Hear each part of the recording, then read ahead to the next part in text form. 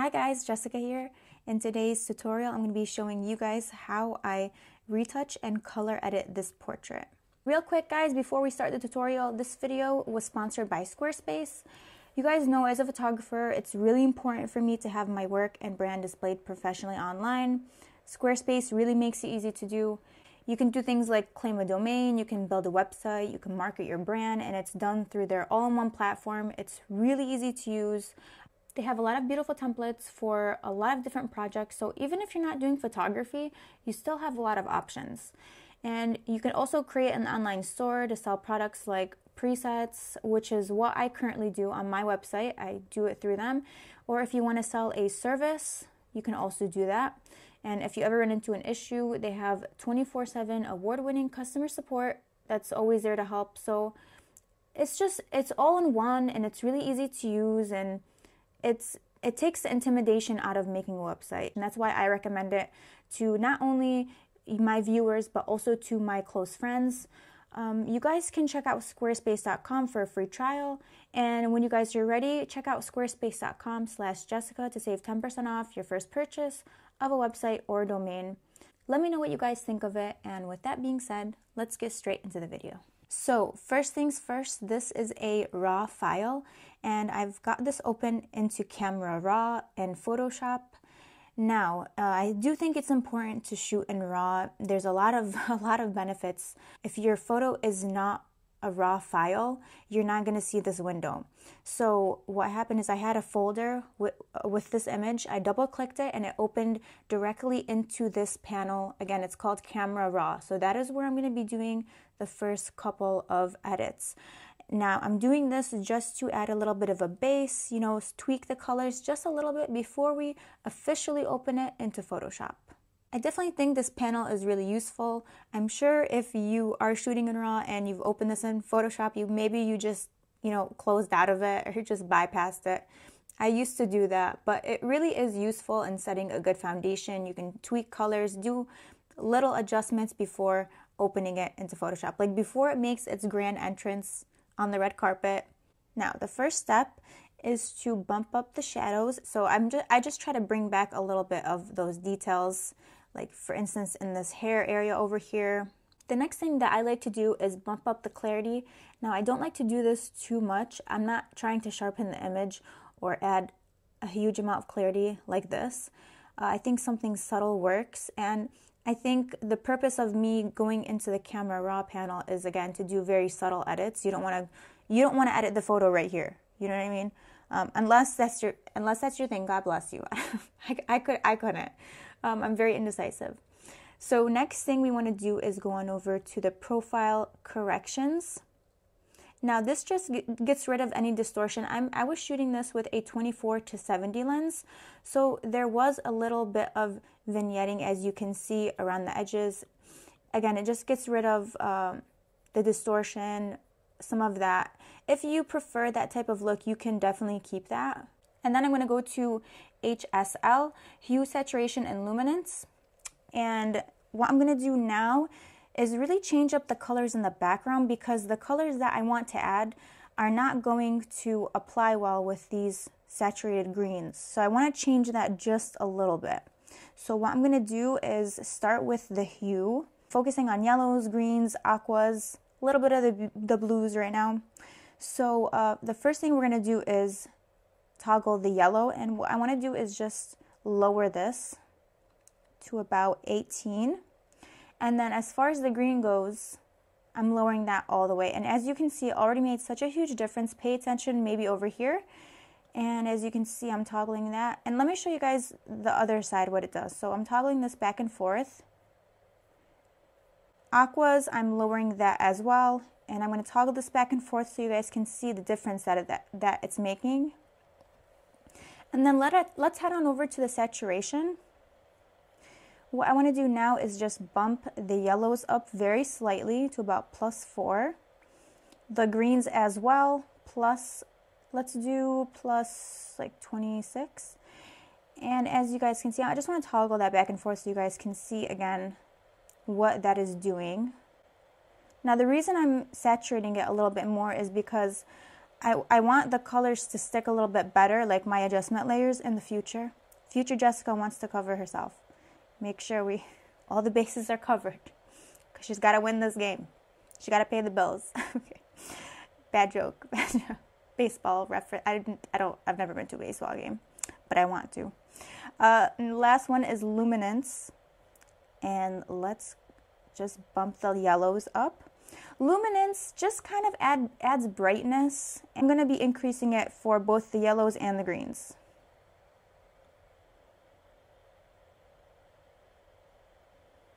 And let me show you guys that so far. So that was before, and that's after.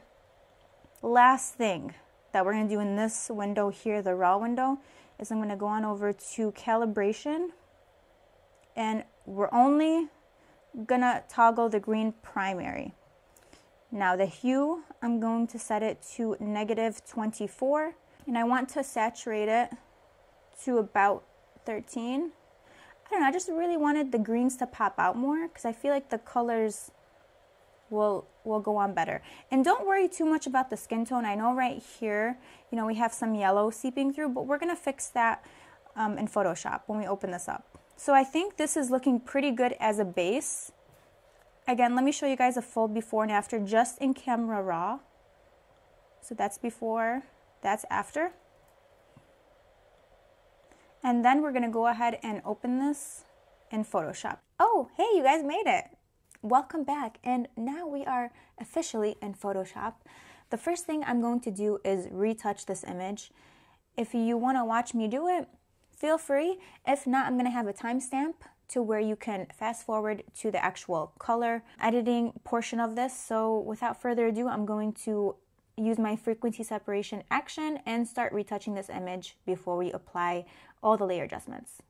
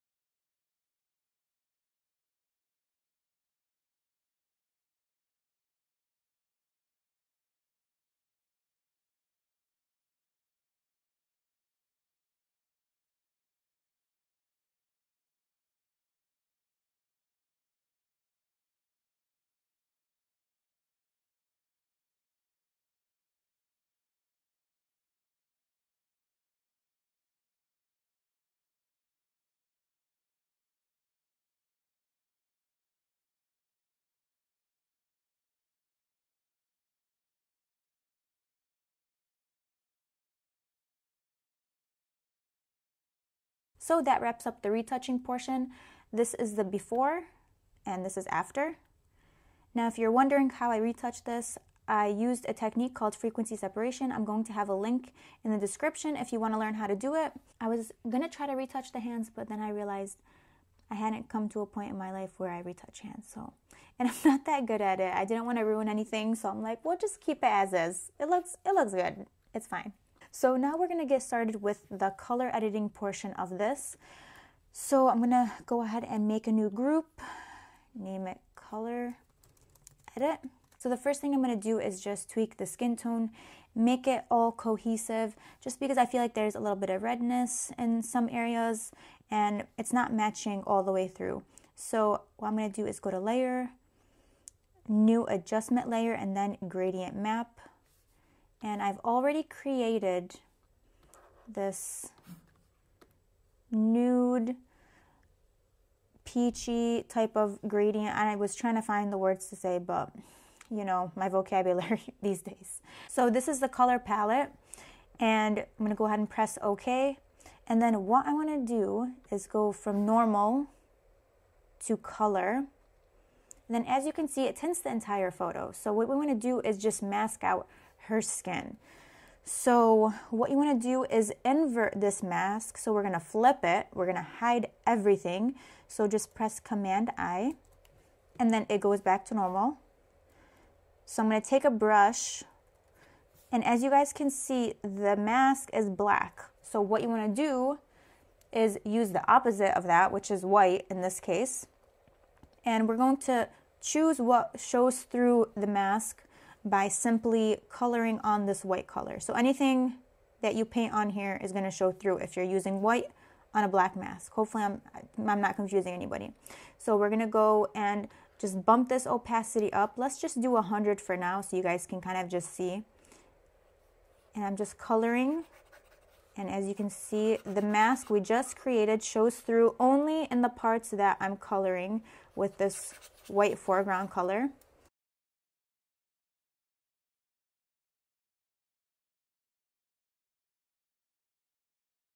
I know some people bust out the pen tool and try to do this. I'm like, I'm not trying to do the pen tool. If you make a mistake for any reason, go on over with the black color to erase. Also, one thing as well, I don't want the eyes to be affected, so I'm going over that as well.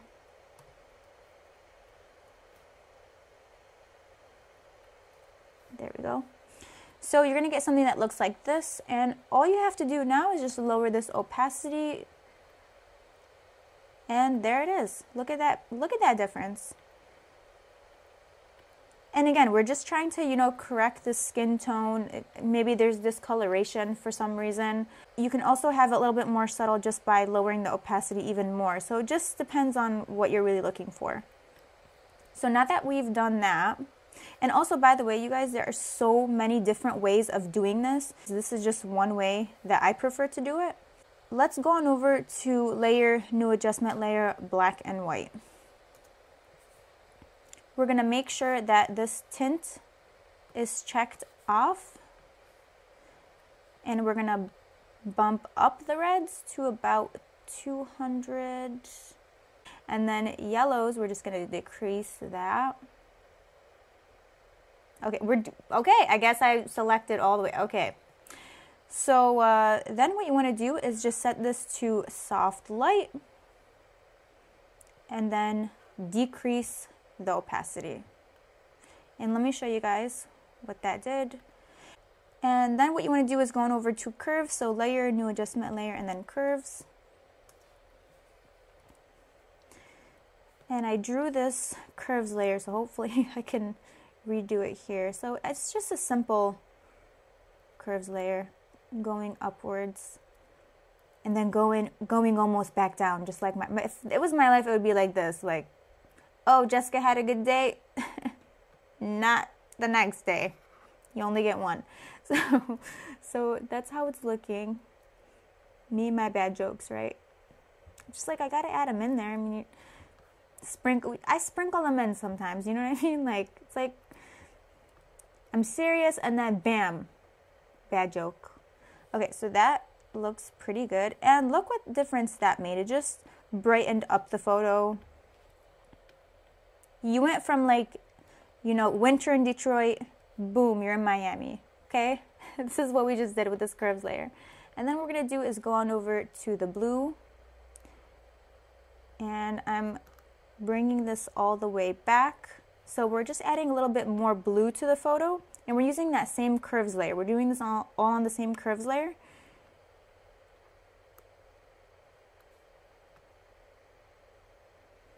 Don't want to make it too much. Okay, I think that looks pretty good.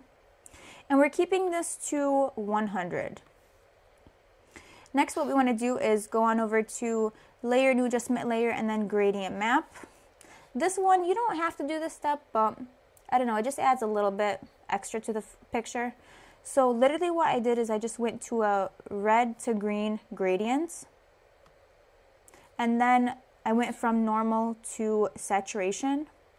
And look, you guys, look at this. It's like we're back in like the 60s, 70s. I don't know what this is. So I just lowered the opacity to about 7. And let me just zoom in real quick so you guys can see this. It just adds in a little bit of color. And then what I did next is layer, new adjustment layer, photo filter. And for this one, I was playing around with it. So instead of doing the warming filter, which is the default, what I did is I went to the deep yellow. And then I just lowered the opacity to about 37. And that's it. It just added in that little bit of color. And let me show you guys. I'm going to zoom. We're getting close here. We're getting to know each other today. As you guys can see, even right here and in the skin tone, we're just adding in that yellow. See how it was kind of blue? I'm trying to be like the Bill Nye of like photography editing. Oh, I'm not though, but I guess I'm just trying to give you guys like a reason this time as to why I'm doing things. I'm not really a technical photographer, but there are some reasons why I add certain layers. So I just wanted to kind of explain that. Okay, so now that we've added the photo filter, one of the last steps will be to add selective color. So layer, new adjustment layer, and then selective color. Since we're already on the neutrals tab, what I'm going to do is just add in a little bit of black. And then go on over to the black tab. And the only thing I'm going to be toggling here is the cyan. I hope I'm pronouncing that right, but I'm probably not. You can roast me in the comments, it's okay. I love this because it just adds in like this nice tone of green and blue. So then afterwards, we're gonna go on over to the yellows tab. This tab right here is going to make the biggest difference. As you can see, me already doing that. Let me show you guys, I'm gonna zoom out. I haven't even touched the rest of them, and this is what it's doing. I think it just looks great. And then what we're going to do is just add a little bit of magenta. And then yellows, we're going to bump them up to about 40. And that's what it's doing so far. And then the last one is black. And then I just added just up a little bit. So this is what we got so far. Now for this one, again, we're going to mask the model out. And I already created a mask on the first one, so what I'm going to do is just press Command until I see this little selection box. I'm going to select the selection. Just try to be cool with that one.